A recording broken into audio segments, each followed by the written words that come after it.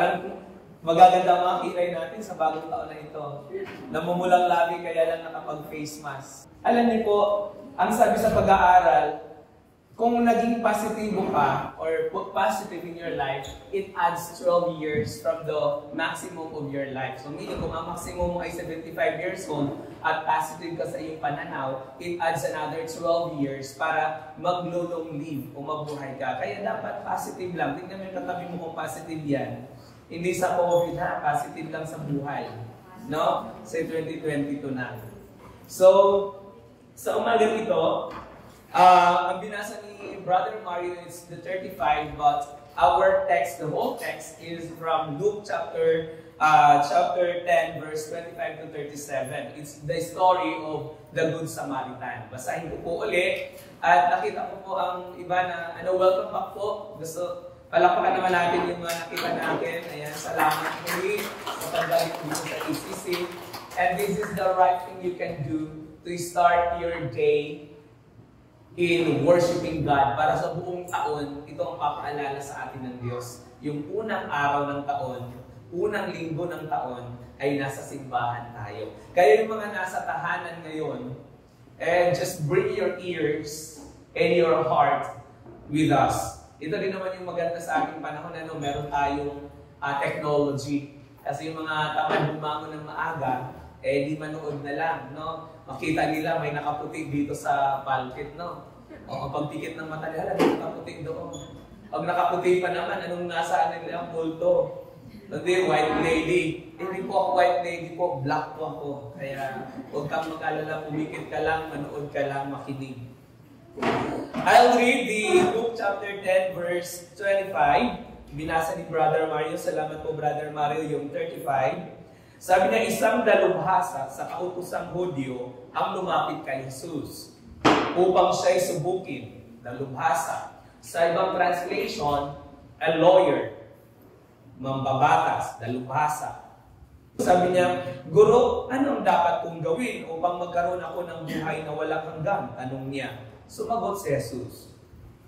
Ano ba ang nakasulat sa kautusan? Ano ba ang nababasa mo roon? Sumagot ang lalaki. Ibigin mo ang Panginoon mong Diyos ng buong puso, buong kaluluwa, buong lakas at buong pag-iisip, at ibigin mo ang iyong kapwa gaya ng pag-ibig mo sa iyong sarili. Sabi ni Jesus, tama ang sagot mo. Gawin mo iyan at magkamit o magkakamit ka ng buhay na walang hanggan. Upang huwag siyang lumabas na kahiya-hiya, nagtanong pa ang lalaki, sino naman ang aking kapwa? Sumagot si Jesus, may isang taong naglalakbay mula sa Jerusalem papuntang Jericho. Hinarang siya ng mga tulisan. Kinuha pati ang damit sa kanyang katawan, binugbog, at iniwang halos patay na. Nagkataong dumaan doon ang isang paring Hudyo. Nang makita ang taong nakahandusay, lumihis siya at nagpatuloy sa kanyang paglakad. Dumaan din ang isang Levita, ngunit nang makita niya ang taong binugbog, lumihis din ito at nagpatuloy sa kanyang paglakad. Ngunit may isang Samaritanong naglalakbay na napadaan doon. Nakita niya ang biktima at siya'y naawa. Nilapitan niya ito, binuhusan ng langis at alak ang mga sugat at binildahan. Pagkatapos ang lalaki ay isinakay ng Samaritano sa kanyang asno at dinala ito sa bahay panuluyan upang maalagaan doon. Imagine yourself that you are the victim. Imagine natin na ikaw yung biktima. Naglalakad ka, nagtitinda, namumuhay ng simple. Gusto mong mabuhay para sa pamilya mo, in the blink of your eye, may tulisan. Tinulis, binugbog ka, ninakawan ka, at lupaypay ka, iniwanan ka sa daan. You are trying to live, but there are people who wants to destroy your life. Imagine that you are that person.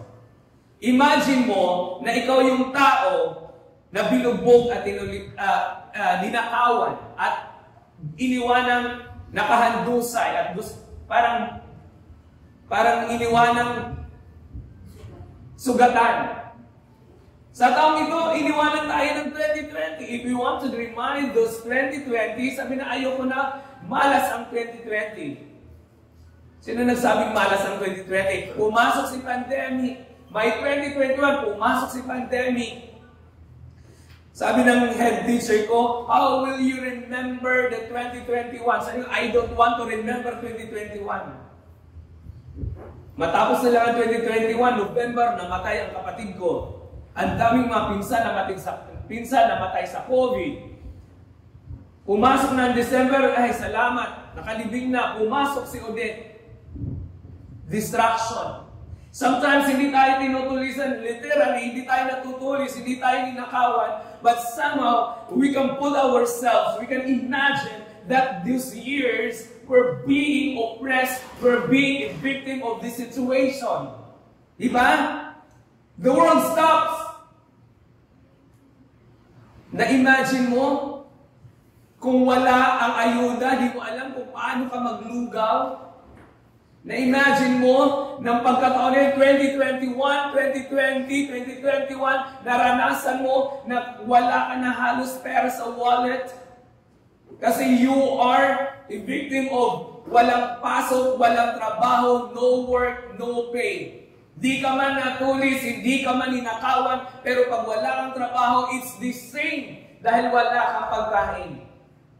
Paglabas mo naka-face mask, paglabas mo naka-face shield, kahit yung hininga mo, ikaw na lang ang hihinga ulit. Imagine yourself. Imagine ourselves, hindi tayo exempted in those situations. Sa mga kabataan, gusto mag-aral, kailangan hatidan ng modules. Kung hindi mag-module, nakakonect. Walang budget sa internet, nakapakonect. Kaya ang PLDT, ang Globe, at kung ano-ano pa, nag-design na kung anong fiber, nakakonect ang lahat kahit walang budget dahil sa pag-aaral. Imagine ikaw yung nanay. Ayaw mo bumagsak ang iyong anak. Wala kang pang-internet, pupunta ka doon sa school, kukuha ka uli, babalik uli ang module, babalik uli sunod na linggo, kukuha uli. And those are the situation in 2020 and 2021. Suffering. Imagine that we are that person na gusto lang naman mabuhay, gusto lang maging masaya, but in the blink of the eye, we were the victim of these circumstances. Ang tanong, sino ang gusto mong tumulong sa iyo? Sino ang gusto nating tumulong? And today, let us try to study those kinds of people na na-meet na natin. Tingnan natin yung mga tao na dumating sa taong ito. Sino gusto mong tumulong? Ang pari? Hindi ako naninira ng pari. Ang suot ko pang pari. It is the Jewish priest. Bakit sa lahat ng mga tauhan, ang pari pa ang ginawang halimbawa ni Jesus in parable? Because Jesus knew everything. Wala namang may tatago sa kanya because that time tao siya, pero at the same time, Diyos siya. He knows everything. He was Jesus. Walang may tatago sa kanya. At hindi siya natatakot to expose ano yung sitwasyon ng pari noon. At sino yun? Pag-aralan natin ang pari noon. Ang pari sa kanilang kapanahunan ay inaasahan na tagapagturo ng pagmamahal, pero dito ay isang kabaliktaran, isang larawan ng walang pagmamahal sa kanyang neighbor o kapwa. As the context sa ating binasa, nagtanong yung lawyer, nagtanong yung expert sa batas, paano niya ma-inherit yung eternal life? At sinabi ni Jesus, love your God and love your neighbor as you love yourself. Sabi niya, sino ang aking neighbor? Sino ang aking kapwa? Kaya, ang pari dito ay di niya alam kung sino ang kanyang kapwa. Dumaan lang ba naman? Next page. Next image. Dinaanan lang. Kasi the priest nag-share ng Word of God, nagturo ng pag-ibig, Pero in action, kulang. I'm not referring to yung priest ngayon. We are referring yung priest doon. Kundi yung pare. Nagturo ng pagmamahal, pero yung tunay na buhay ay hindi na isa sa buhay. Kaya, exposition ni Jesus yun. Meaning, inilabas ni Jesus. Ikalawang tauhan, Levites. Let's try to understand sino ba namang mga Levites. Ayon sa pag-aaral, sila ang mga member ng tribe ni Levi, na kung saan sila ay assistants ng mga pari. They are working in the church. So kung working sila sa church, mas mabilis sa kanila yung makinig. Kasi workers sila ng simbahan. Expected sa kanila that they are oriented of what church or the Bible or yung simbahan o yung katuruan, kung ano yung tinuturo, expected yun sa kanila. But, pansinin natin, kung sila ang assistant ng pari, alam ni Jesus na may mali sa kanilang katuruan. Hindi lamang sa principle, kung hindi yung sa action o pagsasabuhay. Pari, in-expose si Jesus. The Levites, in-expose si Jesus. Bakit? May kulang. May kulang. Yung pagsasabuhay. Pupunta naman tayo sa ikatlong tauhan, ang Samaritan. Bakit nilagyan ng good Samaritan? Bakit nga ba, pag Samaritano ka, ay nakakadiri ka sa lipunan?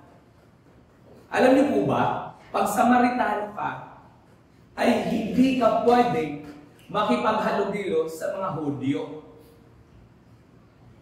Bakit kaya? Yung mga Hudyo, pag pupunta sila from Jericho, pupunta sila sa Galilee, or pupunta sila from Galilee, o pupunta sila doon sa kabila, dadaanan nila yung Samaria. You look at this. Yung mapa, kung galing sila sa Judea, pupunta sila sa Galilee, imbes na dadaan dito sa Samaria, the shortcut, ang gagawin nila, dadaan sila dito sa Jordan River. Iiwasan nila ang Samaria. Kasi nga, ang Samaria, ang tingin nila, ito yung lugar na napakadumi. Ito yung lugar na makasalanan. Kaya pag Samaritan ka, you are impure. You are sinful. You are cursed. Kaya si Jesus from Judea, from Jerusalem, imbes na dito dadaan, dumaan siya. Kaya ang binasa ni Brother Mario sa kanina, sa 2 Corinthians, sa 21, ang sabi niya, si Jesus ay tinignan ng mga tao makasalanan. Kahit siya ay walang kasalanan, nakita ng mga tao na si Jesus din ay makasalanan. Bakit? Imbes na iwasan niya ang Samaria, papunta ng Galilee, dumaan siya sa Samaria. Remember the Samaritan woman in the well? Doon niya nakita sa Samaria. Ang lahat ng dadaan sa Samaria ay titingnan ng mga taong makasalanan. Ano meron sa Samaria?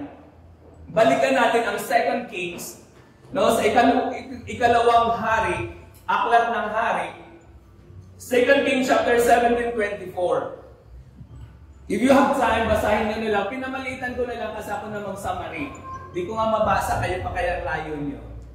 Babasahin niyo yung 2 Kings chapter 17. Bakit ang Samaria ay napakadumi? Ganito yon. Nang nanalo ang hari ng Assyria, o hari ng Assyria nanalo, lahat at paano siya nanalo? Dati kasi di ba labanan, sakupan. Nasakop ng hari ng Assyria ang Samaria. Anong ginawa ng hari ng Assyria? Lahat ng foreigners, you are welcome and you will be put and you will live in Samaria. Manatili kayo doon. Tandaan ninyo, ang Samaria ay merong sariling Pentateuch. Pag sinabing Pentateuch, 5 aklat. Meron silang sariling 5 aklat. At sa aklat na yon, ang katuruan nila, bawal ang mga foreigners. It means, kung Samaritan ka, bawal ka mag-asawa ng foreigners. Bawal ka mag-asawa ng ganito. Ang ginawa nila, ang Samaria naging prostitute place. Ang mga Samaritan, nag-asawa ng foreigners, ang lahat. At ito pa, nagtayo sila kahit anong mga hari at nilagay ng Diyos sa mga hari to lead these people. Ang ginawa ng mga Samaritan people, they are making their gods. At sa chapter na ito, kahit yung 31, nagtayo sila ng mga lugar na kung saan doon nila susunugin ang mga bata. Take note, susunugin mga bata, i-offer nila sa God.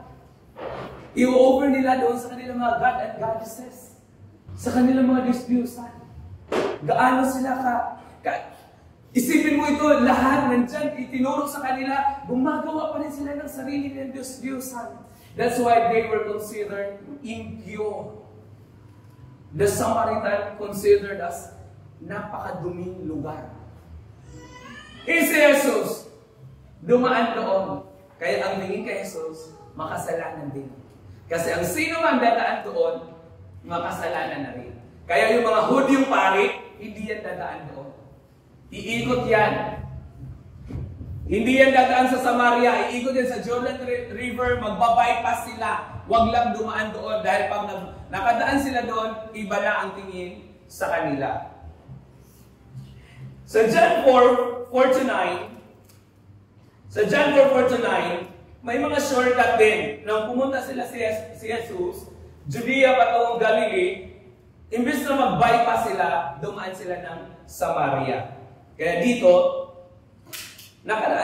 ang disciples, they were labeled na nakihalubilo din sa mga maruruming tao. Ito yung maruming tao. Ito yung taong nahusgahan na marumi, pero nang nakita niya yung victim, siya pa yung tumulong. Ito yung dalawang tao na nakita sa istorya ng mga malilinis, pero ito yung mga tao hindi tumulong sa biktima. Itong maruming itong makasalanan na ito, na taong ito, pero nang nakita niya yung taong nakahandosay, nangailangan ng tulong, siya pa ang nag-alaga, siya pa ang nagbigay ng first aid, siya pa ang nagbuhat, inilagay niya sa iso, nilagay pa niya doon sa bahay at nagbayad ng nurse para alagaan yung tao na hindi niya kaano-ano. Ito yung maruming tao. Ito yung taong akala nila napakasama. Pero ito yung tao ang tumulong. Imagine ourselves that we were depressed. We are deprived. Imagine ourselves. Biktima tayo ng COVID-19. Imagine yung ating buhay na ang dami natin hiningihan ng tulong. At ito pa yung minsan sa buhay natin, ang tao na hindi natin inaasahan, yung pa ang dumating at nangangatok, at yung pa ang tumulong sa atin. And you know that, naranasan niyo po ba yun? Or minsan, baliktarin natin. Hate na hate tayo ng ating kapitbahay. Hate na hate tayo yung mga tao. Ayaw sa ating mga tao yun. Pero tayo pa yung nag-extend ng arms, nag-extend ng kamay upang siya ay tulungan. Imagine the situation.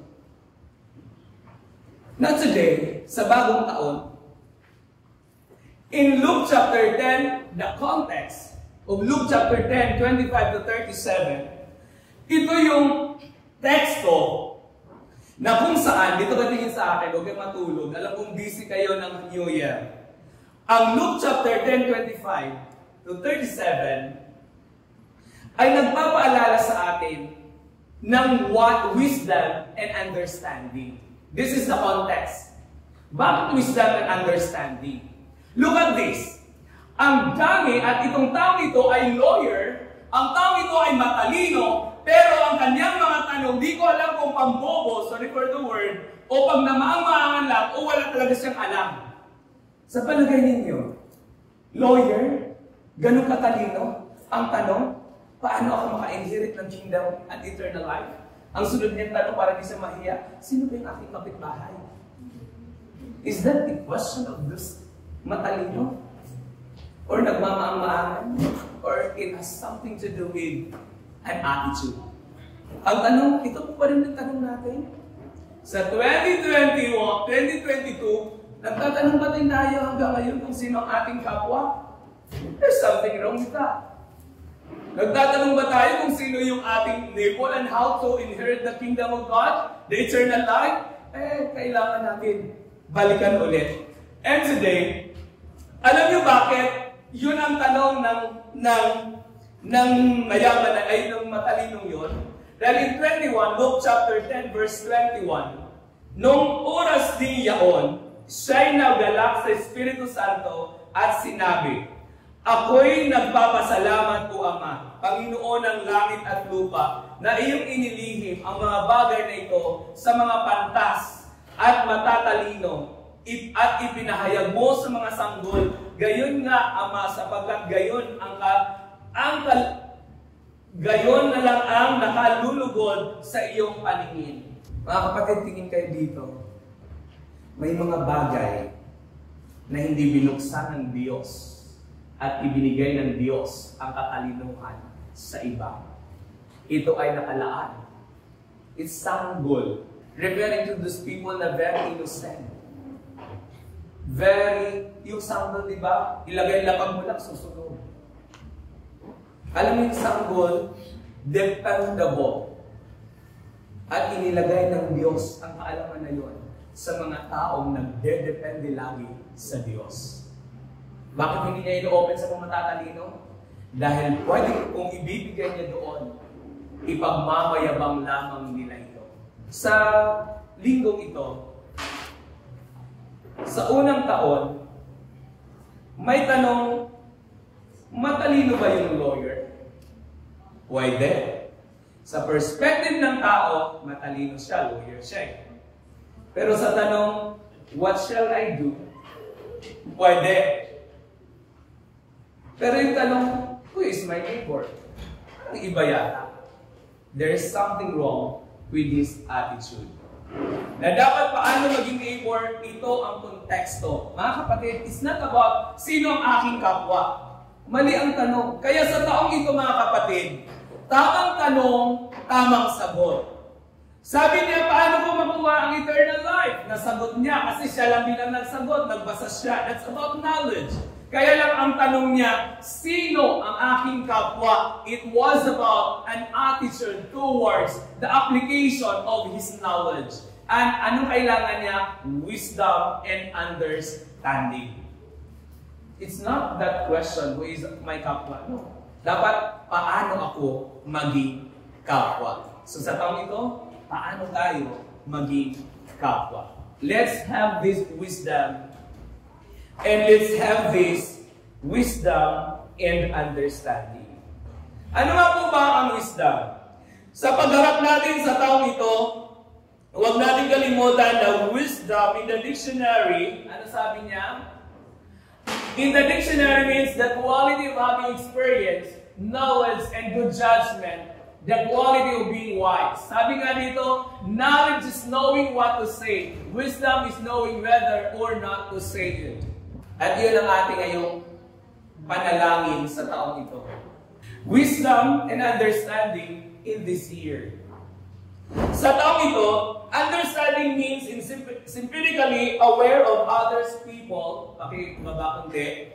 Pag sinabi mong wisdom, quality of having experience, understanding is sympathetically aware of other people's feelings, tolerant, and forgiving. Tingnan niyo po yung picture.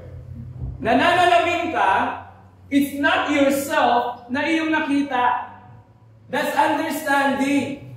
Pag nanalamin ka, kung meron kang understanding, pag salamin mo, it's not about yourself. It's about how you perceive, how you see others feeling. Kung tunay na understanding, do not look at yourself and you see yourself in the mirror. The real understanding, when you look at yourself in the mirror, you look at the other, or you look at the feelings of others. Nakita mo, sabi nga niya, people's feelings, tolerant and forgiving. Pag ikaw ay may understanding, hindi lagi self. Naunawaan mo rin yung iba. Naiintindihan mo rin yung iba. Hindi laging self. Sa taon na ito, let us have wisdom and understanding about the right someone in our lives. Meron po bang right someone sa buhay natin? Say amen if you have. Husband mo, right someone yun. Pero kung namatay yan, hindi na yan right. Dead na yun. Kaibigan, pwede right someone, pero limitado yan. Yung simbahan, right church, pwede. Pero pag magkaroon ng mga Marisol, mga Marites, hindi yan right. Alam niyo po ba kung sino yung right someone that you have? Sa mga bago? Alam niyo po ba kung sino ang right someone na meron tayo in our lives? Who is the right someone? Ala. Do you have the right someone? Ikaw yung victim, ikaw yung marami ng problema, ikaw na yung bagsak na bagsak, dumaan si Pari, dumaan si Levi's, and the right someone dumating. Sa buhay natin, there is someone who loves us. There is someone more than that good Samaritan. Ano is that someone? Madalas nagkamali tayong lumapit sa mga tao na ating inaasahan. Na-disappoint tayo sa mga bagay na madalas mataas ang ating expectations. Nagagalit tayo, nagtatampo. Yan lahat ay bunga ng pagiging makasalanan natin. Madalas mataas ang ating expectation. Pero alam naman natin na minahal tayo ng Diyos. Minahal ng Diyos ang sanlibutan. Ibinigay niya ang kanyang anak na si Jesus upang mailigtas tayo sa kabayaran ng kasalanan. Ano nga ang kabayaran ng kasalanan? Kamatayan. God loves the Word. And John 3:16, nagagalit tayo, nadi-disappoint tayo, nagkaroon tayo ng galit, nagkakasala tayo, and lahat ng kabayaran nun ay kamatayan. But there is the right someone who came in our lives in John 3:16, because God so loved the world. God loves you. God loves me. He gave His only begotten Son. For this year, we can always remember that there is the right someone, and that the right someone is Jesus Christ. Amen? Let us not forget. Sa panahon na nagagalit ka, sa panahon na na-disappoint ka, sa panahon na ayaw mo na mabuhay, don't forget that Jesus loves you. Jesus saves us. Amen? Sabihin mo sa katabi mo nga, entok na yan, Jesus loves you. Gumising ka. Mahal ka ng Diyos. Sabihin mo sa katabi mo, mahal ka ng Diyos. Walang magbabago yan. Every pandemic, hindi yan magbabago. Kahit magtatampo ka sa mundong ito, hindi magbabago ang pagmamahal ng Diyos. Kasi yan ang kanyang katangian. Kahit ayaw mo na sa Diyos, ayaw mo na sa mundo, ayaw mo na sa simbahan, ayaw mo na magsimba, ayaw mo na magpakita, hindi yan magbabago sa katangian ng Diyos na minsan na minahal ka ng Diyos at minsan na ikaw ay niligtas niya, at kung iligtas ka doon, ngayon, bukas, ang kaligtasan ay para sa iyo nakalaan. Amen? Mga kapatid, that's the positive sa buhay natin. Sa taong ito. Let us always know about the agape love of God and understand na ang mga bagay na nagbigay sa iyo ng kalungkutan, pasakit, ay lilipas at mapaparang. Let us have the right someone. At kung sino yung someone na yan, walang iba kung di si Jesus lang. Sabihin mo sa sarili, salamat. May Jesus ako. Manatili tayo sa Kanya ngayong taon. Manatili tayo sa Kanyang pagmamahal, sa Kanyang pagliligtas, sa Kanyang biyaya at habag. Ano man ang ating kahaharapin sa taon na ito, masasabi natin, si Jesus ang right someone natin. O ang tamang malalapitan. He is more than that good Samaritan. He is more than our treasures. He is more than the conqueror. He is more than our dreams. He is more than anything else in this world. He is Jesus, the right someone in our lives. Amen? Parang hindi yata kayo masaya sa right someone na meron tayo. Ang tanong, meron ka na bang Jesus? Say amen kung meron ka ng Jesus. Sino dito ang wala pa? We can help you. Kaya ang church existing eh. Bakit? Yung gusto pa makakilala kay Jesus, edi tulungan natin. Meron na po bang Jesus? Amen. Ang tanong, mananatili ka ba sa Kanya? Mananatili ka ba sa Kanya? Amen. Ano man ang mangyari? Amen. Ano man ang kalagayan? Amen. Ano man ang iyong haharapin sa taon na ito? Amen. Mananatili ka kay Jesus? Amen. Ang sarap ng pakinggan ng Amen. Great! Hanggang sa Kanyang muling pagbabalik, walang hiwalayan. Amen?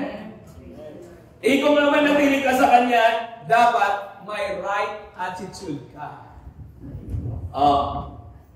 Di ba? The right someone is Jesus, and let us have the right attitude. Bakit attitude, Pas? Attitude is everything. Attitude is everything. Marami nagsasabi dyan na manatili kay Jesus. Pero pag may problema, parang halos hindi mo na makausap. Akala ko ba naman manatili ko kay Jesus? Pag may problema, kunting problema, akala mo sumuko ka na agad. Hindi ka ba nasanay? Kaya sa bahay, lagi mong sinasabi na, hindi ka ba nasaba? Inilipad naman ang ating bahay, ililipad rin ulit, sanay na tayo. Magliliparan lang, pagdating din ang panahon, i-repair natin ulit. Sanay na tayo. The more na nagpagdaanan natin ito lahat, kung may kunting hamon sa buhay, attitude is everything. And that's the way we accept the reality that we cannot control everything. Amen? Alam mo kung attitude na yun? Pag lagi kang babad kay Kristo. Babad ka sa presensya ng Diyos. May pera man o wala. May karamdaman man o wala.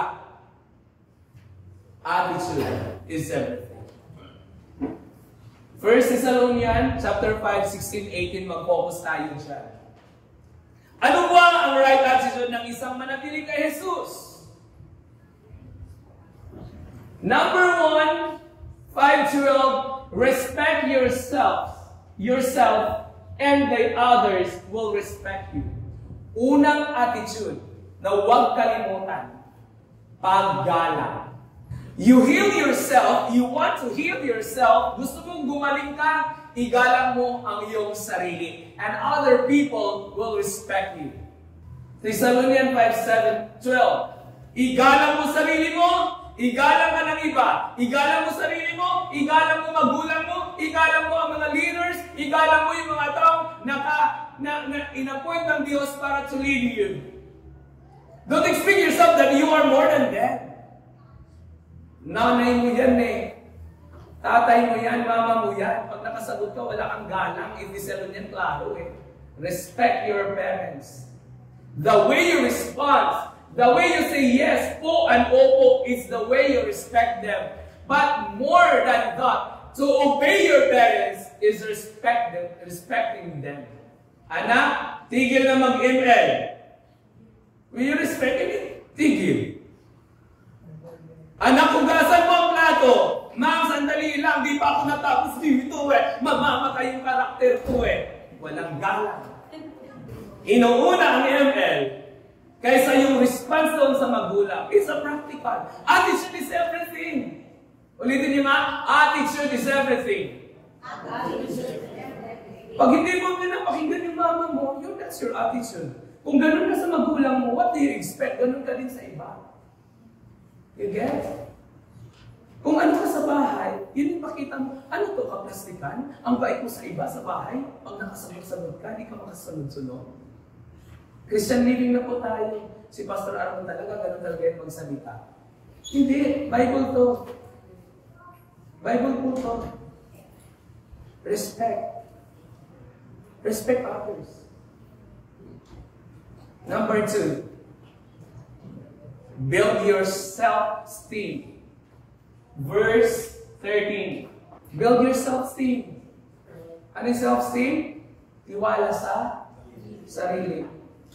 Pag wala kang tiwala sa sarili, babagsak ka. Dahil wala kang tiwala sa sarili, wala ka na rin tiwala sa iba, tingnan mo yun.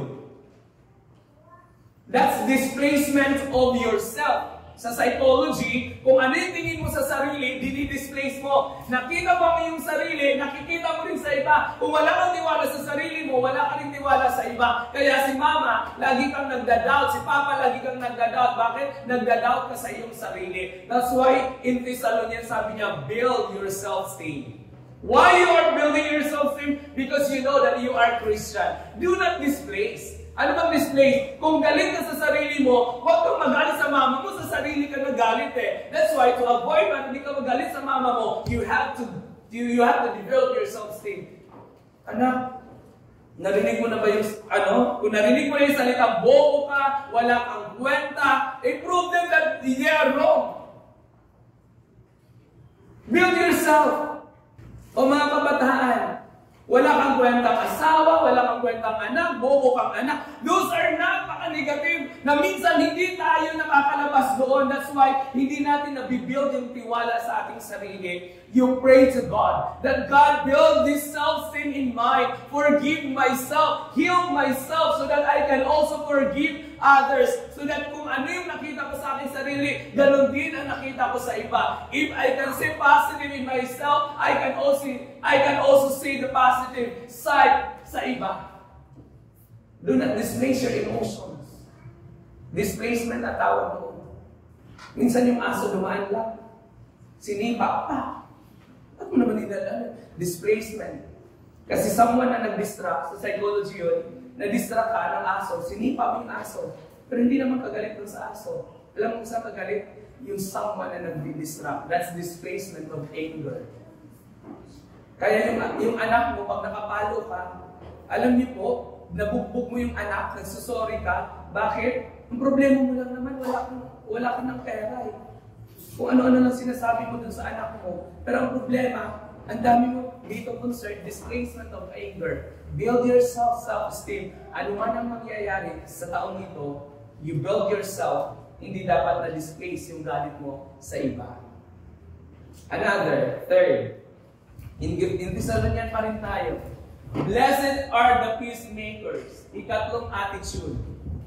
Magkakagulo ng mundo, kaya pa ka lang. Relax. Kung may mga marites sa kapitbahay, be a peacemakers. Huwag ka na magtanong, ano yun? Ayun. Wala ba? Si Marisol, ay, oo nga, sige, ano yun mo pa? Di ba? Marites and Marisol, be a peacemakers. Ano po yung peacemakers? Kung merong mga tao nagkakagulo, manatili na lang sa iyo. Huwag na po kayong sul-sulero. Peacemakers. Another one. Ika-apat, huwag maging tamad. Oh. The right attitude, sabi niya huwag maging tamad. Asan ang mga kabataan? Lumabas na pag tamad ang pinag-uusapan. Baka nasa labas na. Mamaya paglabas din sabihin niyo, Proverbs chapter 10 verse 4, lazy hands make for poverty, but diligent hands bring wealth. Bawal tamad. Bawal tamad. Sabihin mo sa katabi mo, bawal tamad. Bawal tamad. Biblical yan eh. Bawal tamad. Mami, di naman po ako tamad. Nag-aaral naman ako. Great. Good. Kasi naman kung ikaw estudyante, ang trabaho mo ay mag-aral. Huwag ka tamad-tamad. Wala ka lang ang ginawa sa bahay, tapos bigyan mo ako ng 75, ay mahirap yun. Tamad. Huwag ganon. Attitude number 4, bawal tamad. Huwag maging tamad. Ikaw mismo yung sarili mo. Huwag mo rin sabihin na, ay, ako na yun, Yoya, pagbagong taon, talo na. Yes, talo na. Resolution, pagbabago na ako ngayon. Kinabukasan, January to January 3, balik naman, tap. You get what I mean? Pagbagong taon, resolution. January to January 3, Diyos ko po, ulit. But, 2000, kailan pa ba nagsimula ang resolution na yon? 2022 na resolution pa rin. Pagsikapan ninyo na tayo maging tamad. Utusan mo ang sarili mo. Sino pumasok sa aking ay si Pastor Albert pumunta sa bahay na. Punta siya sa salamin. Nanalamin Pastor Albert. Nabasa niya, sabi niya, Armando. Diba? Nabasa mo? Binasa niya. Nakalagay sa salamin ko, Armando. Pinangalanan ko, Armando. Teach yourself. Do these things. Mag-exercise, kumain ng ganito, magbasa, mag-aral, nakaganito. Bakit? I'm teaching myself. I'm not teaching others. Nagtuturo ako sa iba, turuan ko rin sarili ko. Para di ko makalimutan, nilagay ko doon sa salamin, dinayin ko pa yun. Kasi, ayaw ko maging tamad. Subukan niyo gano'n. Just remind yourself. Remind yourself. Number, ang ikalimang attitude. Be patient. Kaya nga, dito yung be patient. Sabi mo sarili, be patient. Pastor Arman, talagang ganon, habang mag-preach. Be patient. Pastor pa lang, be patient na. Ako nga, mahabang mag-preach, nanay mo, pag nagdaldal yan Asa hawak pa sa akin. Naligo na, tapos na naligo, kumain na, daldal pa rin, natulog na, daldal pa rin, araw-araw, 365 days sa buong taon. Be patient. Pastor na, 45 minutes lang. Andok ka na. Naka 25 kasi, sarap ng lamig, no? Naka 25 degrees. Oo. Be patient. Sa buong taon, be patient. Pagtingin mo sa mukha ng kapitbahay mo, be patient. Do not react. Pagtingin mo sa anak mo, be patient. Lahat, maging pasensyoso ka. Dahil you are a peacemaker. Right? Peacemaker ka Pag wala kang pasensya, lagot ka. Masasaktan mo naman yung isa, tapos pagdating ng bagong taon, sorry anak. Ay, Pasko pa man ang sorry. Sorry, Merry Christmas. Pagdating sa New Year, resolution. Ulit-ulit, bumbugan ulit. Kapag itong buhay na ito. Di ba? Number 6. And number 7 na tayo. 7, verse 15, the doer of good. Christianity without demonstration of good things is hypocrisy. Pag sinabi mong Kristiyano ka, tapos you're not doing good, isang, ano ba Tagalog sa hypocrisy? Hipokrito.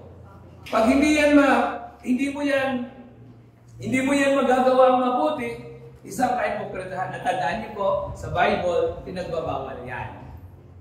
Doing good. Be a doer of good. Doer of good. Number 8, then po kasi ito, rejoice. Sabi niya, rejoice, pray continually, give thanks in all circumstances, and for this God's will for you in Christ Jesus. That's Thessalonians chapter 5, 16 to 18. Sabi nga, before prayer changes others, it first changes us. Masaya lang, sabi nga, masaya lang, laging masaya lang. Bawal ang sad. Prayerful life. Masaya lang. Sabi nga nila, Pastor, bakit ka nag-iisa? Pero pag kasama mo ako, masaya lang, di ba? Sino dito hindi naging masaya sa akin kasama? Masaya lang. Alam mo naman na maraming problema sa bahay, ikaw ba naman wala ng kusina sa buhol? Nanay mo, ganito, masaya lang. Ang gagawin ko, dahil ko problema ng buong mundo, dahil mag-uusap tayo, problema, masaya lang tayo. Why? Prayerful life and rejoicing life. Alam mo, sekreto yon, babad ka lagi sa Panginoon. Pag nag-usap tayo, masaya lang. Saya-saya magkalatagan. Saya-saya lang magdagat. Pag-uwi ko sa bahay, sunog na lahat. Wala na itatago sa akin. Masaya lang. Babad ka ba naman ng dagat buong araw? Praise the Lord. Salamat sa mga taong kaya nga ako, nung New Year, personal ko na pinapasalamatan yung mga tao. Hindi ako nagka-copy-paste because I want to say thank you sa mga taong naging blessing. Ayoko na copy-paste yung kinopy-paste ko. Happy New Year! Hindi. Ayoko nang gano'n. Gusto ko maging personal. Salamat. Laging ganito. Kaya kanya-kanya yung message yun. Nagpapasalamat ako. That's from my heart. Why? Laging nagpapasalamat.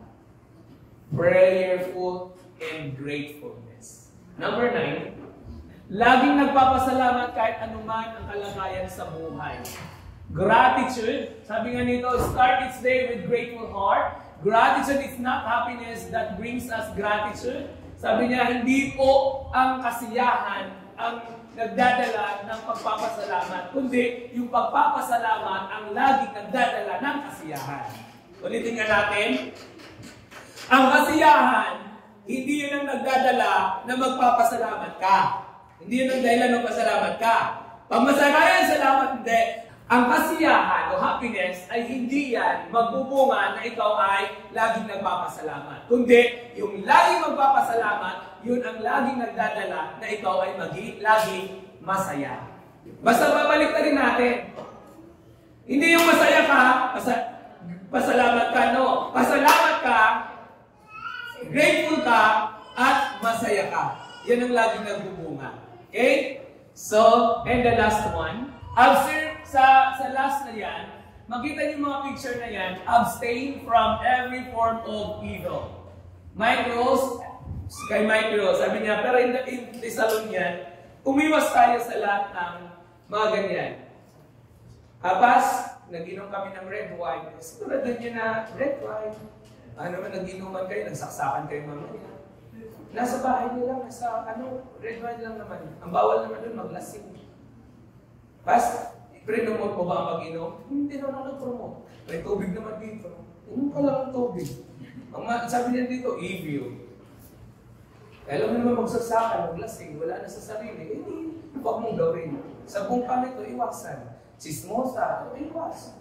Pag chismosa na di maganda, iwasan. Galit na, iwasan. Lahat ng form of drugs. Yung mga kabataan natin, wag na. Huwag mo na tikman. Alam mo naman masama yun, huwag mo na tikman. Huwag mo nang ganasin, iwasan mo na. Kasi dito, tinuturo natin yan. Next, wisdom and understanding ay galing sa Diyos. Sa bawat proseso ng ating buhay, ang tulong ng Diyos ay laging available. Kaya sa taon na ito, huwag kalimutan na mayroon tayong right someone. Mayroon tayong right someone who is Jesus, and with the right attitude, we can overcome. Ulitin nga natin. Right someone. Ba't ang lungkot? Attitude is everything eh. Dapat daw lagi masaya. Sige nga, basahin na natin ulit.